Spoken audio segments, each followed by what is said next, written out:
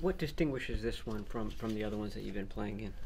I think this one, I think I like this one the best. It just makes sense. When you line up and you get a call, I know exactly what I'm doing. I know exactly what the guy next to me is doing. And when you feel that way, you can be confident about the way you break on the ball, speaking from a DP perspective, because you know where the weaknesses are and you know where your strengths are. You know, just for example, if I have outside leverage, well, don't get beat outside, and trust that the guy inside of you is going to play the inside route. So it just makes a lot of sense. Are you saying it's simpler than the other ones? Less to think about? I wouldn't say it's simpler. There's some thinking to do, but once you get your call, once you make the adjustment, you can be confident as long as everybody's on the same page that you can do what you're supposed to do. Take a shot every once in a while. Well, last year, especially early, it didn't seem like you guys were on the same page a lot. Yeah. Or I should say you were off the same page more frequently than you had been. Why was that? Is this what you're talking about as far as the transition to this defense? Yeah, I can't put my finger on one particular thing, but yeah, there's a lot of times where there's just a gray area, too much gray area.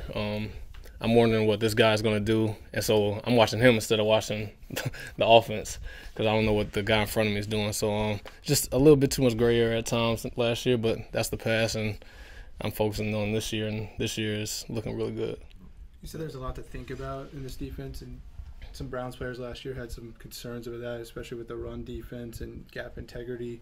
Are you guys worried about that at all, that it could be too much when you guys get on the field? No, that's always a concern when you play defense. I was just talking to Eric about it, is making sure everybody's on the same page. So that's always a concern no matter what call it is. So I'm not concerned about it now. It's OTAs. If there is confusion, we'll get it worked out. We still got training camp.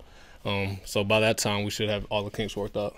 What's Jim O'Neill been like in front of the classroom? He's passionate. He wants every down to be a good down. He doesn't want the offense to catch a ball. He was pretty upset. They caught a couple balls on him yesterday. He wasn't happy about it, so we came out and had a better day today. What's your scouting report on Rashard Robinson and the LSU guy? I like him. Tough kid. Need to put some weight on him. He might have to start working out with me a little bit, but I think he'll be all right.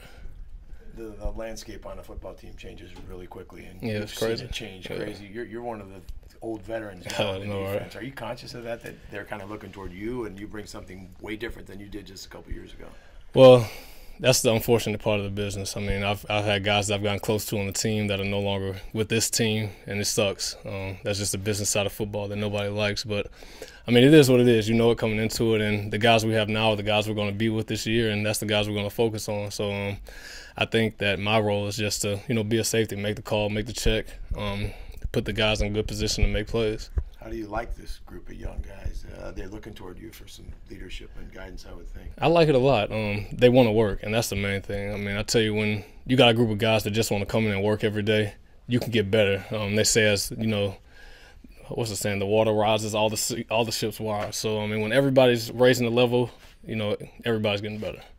Going against an offense like this and learning a new defensive system, does that pace make it harder or easier? Is it simplified just because you have to think so quickly? It's tough right now, and I'm open to that. I accept that challenge because when the game comes, name a team that's going to go that fast. So the game should be slow motion for us when the season comes. So I like it. It's a challenge. I'm always up for a challenge, and I think it'll make us better in the long run. Eric, Trent has talked about wanting to keep you here, obviously, beyond next year. I hope so. Right. Where does that stand, and is there a timeline for you on when you want to get a deal done? I just want to play football, man. I mean, I leave that up. It's going to happen when it's going to happen. It's not in my control. Me worrying about it isn't going to make it come any faster. So I just want to be out here and play football with my guys and go home to my family every day. Do you get the feeling from them that they want to see more out of you this year before you get a longer contract, or that's possibly already on the table now? That's business, isn't it? I mean, you look at any form of business, not just football. They want to see production. So I mean, haven't had that conversation with them, but I mean, it's obvious to me that they want to see something. So, man, that's in all business.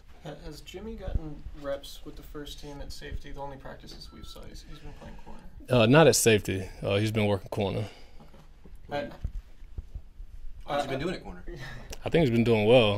He's obviously making a transition. He's never played the position before, but he had a couple of nice plays today. So he just has to keep working it. What kind of distinguishes him? You know, when you're looking at him from the back end, how's he playing? I mean, what's his calling card as a cornerback? I think he's good at the line of scrimmage. He's patient. He get his hands on guys, and in the NFL, if you can disrupt the route, you mess up that timing, then the play is dead for that receiver. So I think that's something he does well. He works really good at the line of scrimmage. Jim O'Neill was telling us a couple hours ago that he views Jimmy Ward as one of the best 11 players on the defense. Is that clear to you as well? I would agree with that. Yeah. Can you talk about what Antoine Today coming back does for the defense in the secondary? It's just experience. I mean, when you played the game 10+ years, I don't know if there's anything you haven't seen. I mean, I know the year before I got here, they did the gun read with Colin and stuff, but it's rare that you see something new because football is football at the end of the day. I mean, the flat is always the flat. The A-gap is always the A-gap. So he just sees everything. He sees it fast. You see a formation, he lines up, he's already calling stuff out, and I'm looking at him like, all right. And then they do what he said. And so, I mean, all right. So he just has that experience. How is he physically? He's well. We work out today. You're talking about his chest. Yeah. It's good. We bench press together today.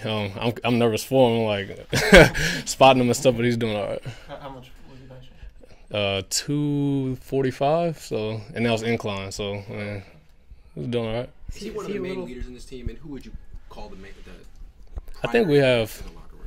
a bunch of guys. I mean, I wouldn't just put on obviously Navarro, Antoine, Blaine, Colin. I mean, there's a bunch of guys. Glenn Dorsey. Guys that, really take pride in passing on knowledge. They're not selfish guys. They see a young guy come in and say, look, when this happens, you got to do this. And so they're just passing that knowledge on to the next guy. Do you think the team had a leadership issue last season? I mean, you guys were 1-7 on the road. A lot of times that can be attributed to a young team. What do you think? I don't think leadership was an issue. I'm talking, we were, 2-12, but we still had hope. I mean, we still came to work every day looking to win a game. So I wouldn't say that leadership was an issue. How do you handicap the battle in front of you to start next to Navarro, and how much does that impact you? How do I handicap it? Yeah, I mean, how do you view that competition right now in terms of those three guys competing for that starting spot? For the linebackers? Yeah. I mean, next to Navarro. I think they're all capable. It'll be interesting to see who separates themselves. But we got some guys that can play ball, and so we'll see how it goes. I mean, this is only OTA, so the real stuff will happen in August.